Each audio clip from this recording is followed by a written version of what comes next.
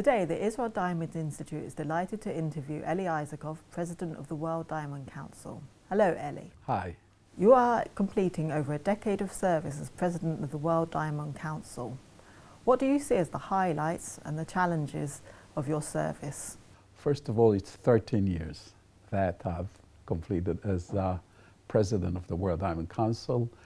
I believe the greatest achievement has been to bring everyone together, the entire industry together, and then of course bringing all the governments together and partnership with the NGO. So just the fact that we got them all together to work for one purpose was, I think, one of the greatest achievements. And then to make the decisions to have a certification system in place. That took 3 years to negotiate. We in the diamond industry had it all up in a couple of months, but then we had to bring all the governments along. And that was a monumental effort, and we did it. You've been with the WDC since its inception. Do you think that the organization has achieved its goals? Yes, indeed. I believe that the goal was to eliminate conflict diamonds from coming into the legitimate market. And virtually today, all diamonds that come into the markets are conflict-free. And if that was the goal, we've achieved that. What issues are on the agenda at this year's World Diamond Council meeting? We have two challenges, actually. One is to reforms in the World Diamond Council, and then reforms in the Kimberley process. And hopefully we will get there in both instances, at the World Diamond Council and later on in the intersessional in Kimberley, South Africa. Do you think that the WDC can or should adapt its mandate and tackle a wider array of issues in the future? This is something that the industry itself has to come to an agreement on. There are two schools of thoughts on that. Some people would want to narrow it and keep it exactly to what we were doing up to now. There are some who want to widen the scope of the World Diamond Council. And both arguments are legitimate.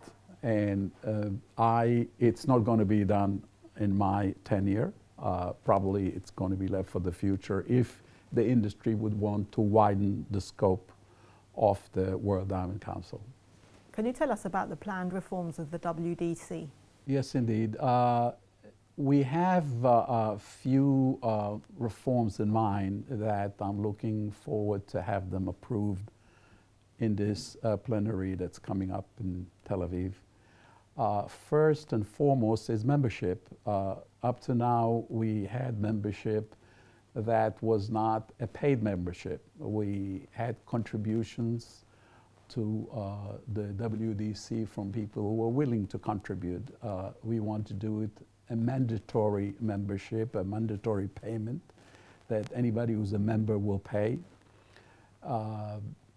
Putting together a budget to enable the WDC to become more professional, to hire an executive director, and separate the office that exists now where I serve as president and CEO to have an executive director or CEO in place that is professional, and a chairman that will oversee the overall operation of the board of directors and the WDC, but have a professional person in place. We are looking to have a rotating leadership roles where a chairman will change every 2 years and come from a different sector, giving a wider participation and representation in the leadership role of the World Diamond Council. And the decision-making processes to have them in such a way that they're more streamlined, have a little smaller board, and make the whole organization entirely professional. Can you tell us a little about your plans for the future?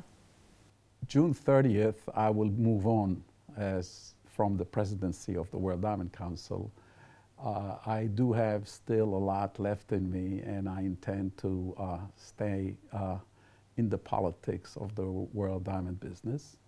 And when the time will come, I will announce what are my plans. Thank you, Eli. Thank you.